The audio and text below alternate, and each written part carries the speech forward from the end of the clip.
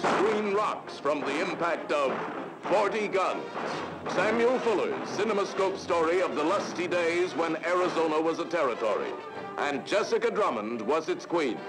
Starring Barbara Stanwyck as the high-riding woman with a whip who lashed every man down before her until one man kissed her with a bullet.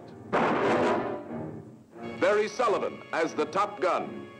Gene Barry as the second gun. Robert Dix as the third gun. John Ericson as the wild gun.